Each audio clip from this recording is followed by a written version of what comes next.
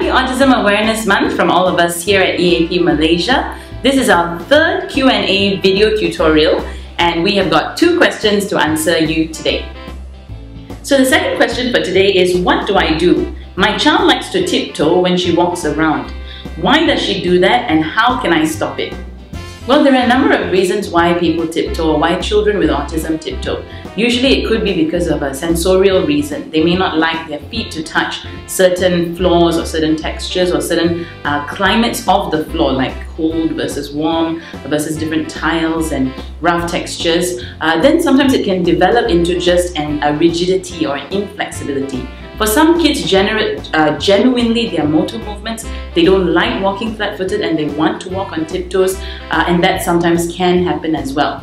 Now, what is really important is you do want to prevent or stop this behavior pretty soon, because if a child continues to walk on tiptoes for a very long time, the arch of his foot can actually be developed that way, and eventually the only way to get that child to walk flat-footed is to actually have a foot surgery or operation. So you do want to try and prevent that as soon as you can. Now, there's a number of ways you can prevent. The first we're going to talk about today is actually catching your child walking nicely and saying, hey, I like the way you're walking so nicely. And if they are walking on tiptoes, so just gently tap them on the shoulders and say walk nicely, and just remind them to walk on both feet.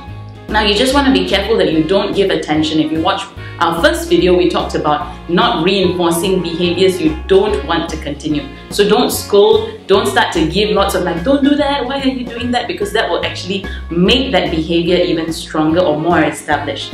Now, the second and third are somewhat similar. They're actually foot type of exercises, and one is to wear heavier shoes. When you wear, certain types of boots or shoes that have heavy soles, it's quite difficult to tiptoe. So you want to try and get those kind of shoes, and if for a season your child needs to even wear it indoors, that's fine because it will sort of curb this tiptoeing habit. The next thing that you can do is also to get your child to walk up a slanted platform or a slope, because that will actually help your child again form their feet to have to walk on a flat-based footing. So thanks for watching this video. Thanks so much for sending in your questions. We hope this is helpful. Do send us your feedback if you have any at info@autismmalaysia.com, and don't forget to send in your questions for next week, as it will be our last week doing these Q&A videos in conjunction with World Autism Awareness Month.